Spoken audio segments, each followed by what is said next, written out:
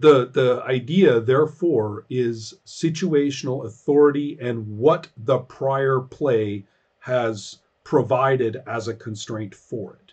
Sometimes that can be numerical. Sometimes it Mm-hmm. can be geographic, for lack of a better word, like the dungeon or any movement around space. Mm-hmm. Sometimes it can be emotional, so that a given non-player character's reaction is incontrovertible. Maybe that reaction also is subject to constraint, so that someone has rolled to see whether they've lost, their control or Mm-hmm. not. Or maybe it isn't. Maybe it's just your job to decide when and how much it will take for that person to lose control. Mm-hmm. So, but as long as we know what the jobs are and what the constraints are going into it, then you never feel, as the person with the authority for the new situation, you never feel stopped. You feel Mm-hmm. almost lifted, right, into the Mm-hmm. next situation of play. And it's one of the things that I've always enjoyed about my game Sorcerer, in that it has uh, a particularly strong sense for this. And Mm-hmm. so the name, therefore, would simply be all the authorities in their various configurations at every aspect of part of play have constraints on them. What are those constraints? If the constraints on situation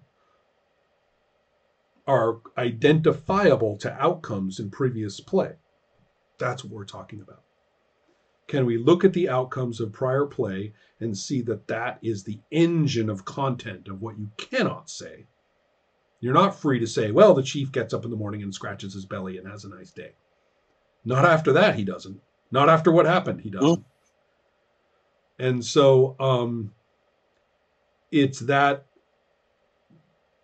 it is, I think, the confusion about that and the idea that says, well, in order to be making fiction, that means I get to be able to say whatever I want next. That's actually, I think, a fairly, well, it's not a very well considered reaction. It's not a very well considered principle. Um, Mm-hmm. I can see why people would say it if they had felt restrained by previous systems. You see, restraint is different from constraint. Restraint means you Mm-hmm. can't do anything. Mm-hmm. Constraint means you get to do plenty, but just not those. Not the one. There are things you can't do because of what has Mm-hmm. already happened. And so the idea of the energy pushing you forward towards something that you can do is very strong. So Mm-hmm. if you have had experiences of being restrained by system features, which usually factor into what we were talking about before with control issues going on, right? Somebody's controlling play. If someone's controlling play, you're totally restrained. If someone else is controlling play, you are you are in a straitjacket. You are locked down. You can, you get to say what you're allowed to say. You get to do what you're allowed to do, um, by them, and they decide as you go along. You try it sometime Mm-hmm. with one of these good old uh, masterful storyteller GMs. You try it sometime and have your character do something that isn't what they want for this scene. They'll just pretend not to hear you, Mm-hmm. or they'll say, "Okay, roll for it." Oh, you failed, right? I mean, they'll just shut your ass down. So Mm-hmm. if you've had this experience, then when someone gives you a game where you get to say a lot of content, you feel wonderful. You're like, oh, I get to say all this stuff. But you see, you've been misled. You now think that massive infinite freedom is obviously what you want, just because you were locked down so badly before. But it's not Mm-hmm. a well considered principle. If prior play doesn't set constraints on situational authority, then play has no plot of worthy of the name. There's no Mm-hmm. consequence from thing one to thing two to thing three. So does that? Tell me what you think of that. This is very interesting. So I'm thinking that from I think what I understand is that what you are saying that continuity and consequences should matter because they create constraints. And in the previous example, and I see it in other mission-based games, how I would call it, It's a good, we yeah, sacrifice the constraints to be able to transition to a different mode of play. So, for example, in Blades, the unresolved constraints are dropped for the sake of maybe a higher hit. right.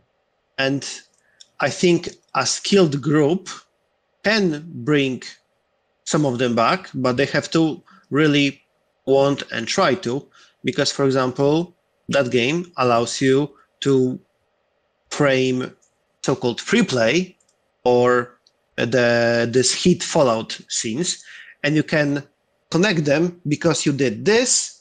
Now this happened because you asked your friend to help you hide Right. a body. Someone have seen them, and this friend is now Right. questioned by the Right. blue whatever And it clothes. is the fact that it is voluntary that makes me feel empty. Yeah. Right.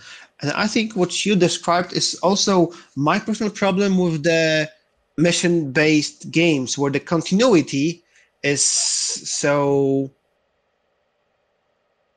destroyed Hmm. from mission to mission, which I sometimes enjoy, sometimes I don't. For example, I really feel the lack of it in like Sprawl and Monster of the Week, where the GM is told to prepare the set of adventure, but we are also forgetting the constraints on other adventure. So we killed this bunch of innocent people in Chicago, but today we are in Illinois. It doesn't matter what happened in Chicago. Right. Right. So yeah, Right. I really It's an like this interesting thing. idea. I'm thinking too about my game Circle of Hands, which is very strange in this regard. Because in Circle of Hands, you do play very separate instances of the travels of these characters. But the weird thing is that you're not playing the same character twice, not in a row, right? You have to switch characters. So what you are getting is a very soft comparison between what happened last time and what happens this time. Someone else may be playing a character that you played last time.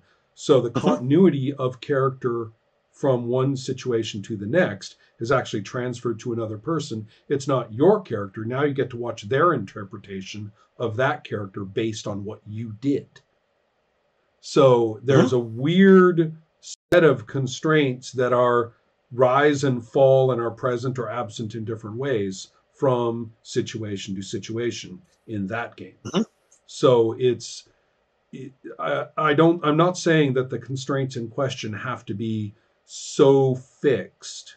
Although while working with these ideas, we tend to focus on the examples where they are very fixed, just so we can stay clear in our minds. So it is one of the soft features of both Troll Babe and Circle of Hands for the characters to change their minds about certain things. The question is whether they do. And so some of the interesting procedural constraints, for example, that you cannot play the same character again right away, are aimed at that in a fashion that you don't really get from reading it on paper.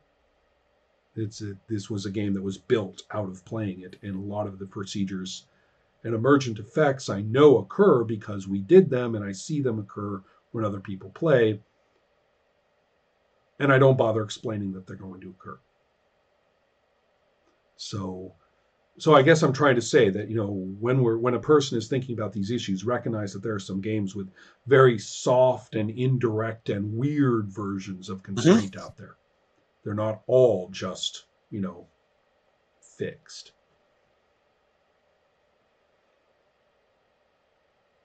I'm quickly describing some notes so that I No, remember. that's fine. Uh huh.